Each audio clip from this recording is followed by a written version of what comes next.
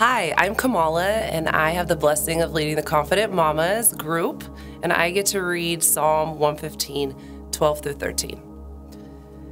The Lord will never forget us in our need.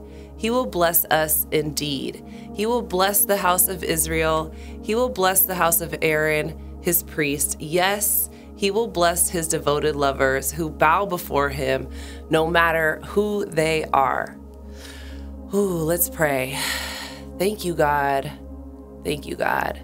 No matter who we are, you love us and you are going to bless us if we bow to you, God. So I just thank you for all my brothers and sisters and all of us who are surrendering on a daily basis to you and trying to encounter you and bring you into our lives, God. Thank you for the blessings that you bring all around us.